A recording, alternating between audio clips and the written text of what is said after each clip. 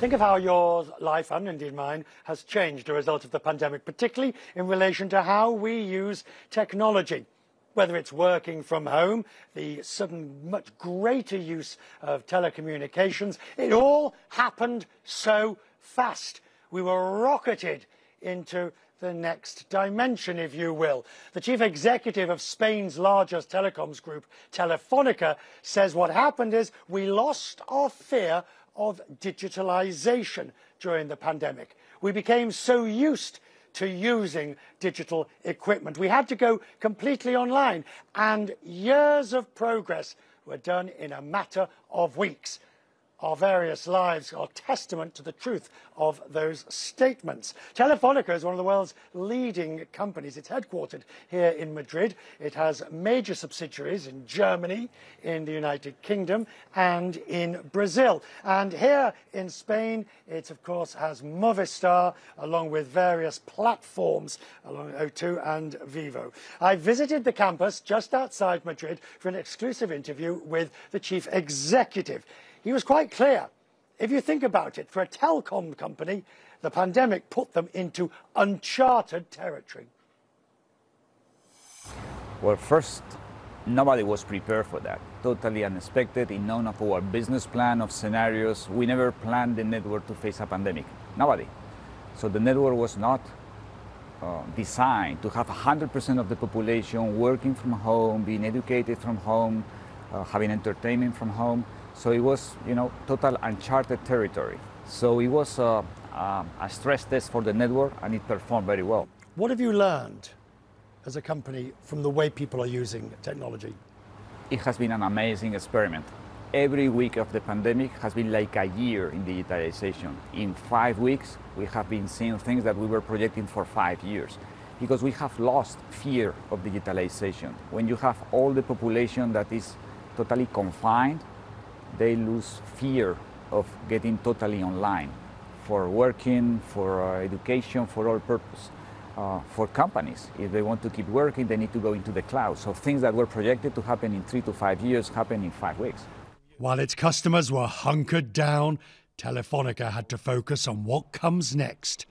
It has an entire lab at its headquarters dedicated to the biggest innovation yet, 5G. I'm old enough to remember 3G was going to do marvels, and the spectrum that was sold. 4G was going to revolutionize, LTE was the holy grail, and 5G is nirvana. What is it?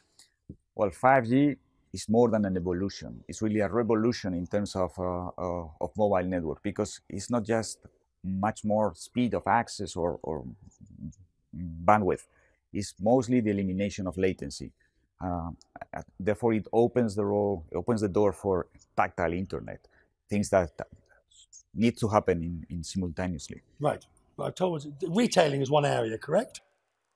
Explain to me, what does 5G enable with this in retail that you couldn't do before? The fact that every single thing is connected, and you have enough bandwidth to do that in real time. So it's density of population of things connected per square meter, so to say, a speed of access to the information generated by these things, jointly with people, and real-time processing of that information. The 5G lab is vast, covering everything from live video to the Internet of Things. The only problem is many of its employees are still WFH, working from home. Wall Street wants everyone back in the office. The tech companies say, work at home, you're going for a hybrid. What does that mean in reality? Well, flexibility has proven to be very useful, so to say. What we have decided is that we are going to combine both models. You are going to give flexibility to your workforce. That means that 2 days out of 5, you can decide to stay at home if you want to. But then you need to collaborate with your boss at your department and choose which those 2 days are going to be. But we are going to give much more flexibility. But look at it.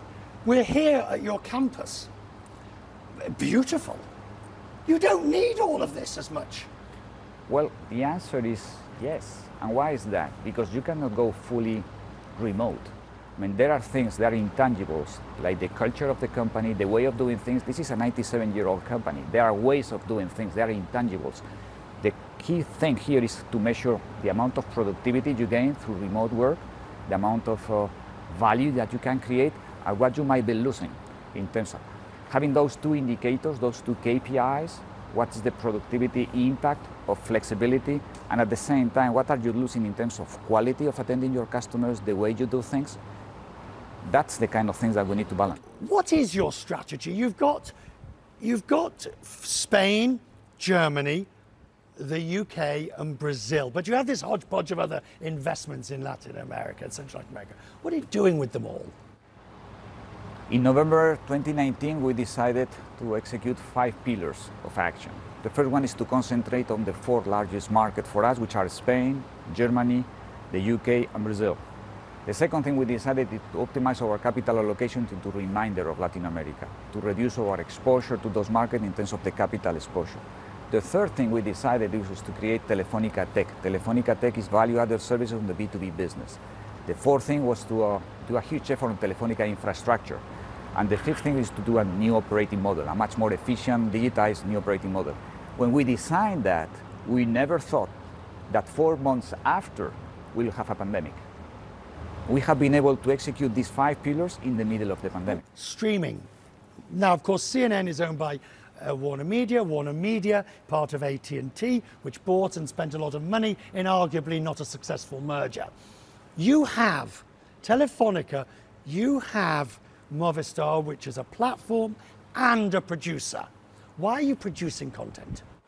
Because I can differentiate my offer through local content. There are 2 kinds of content that my customers love: international content and local content.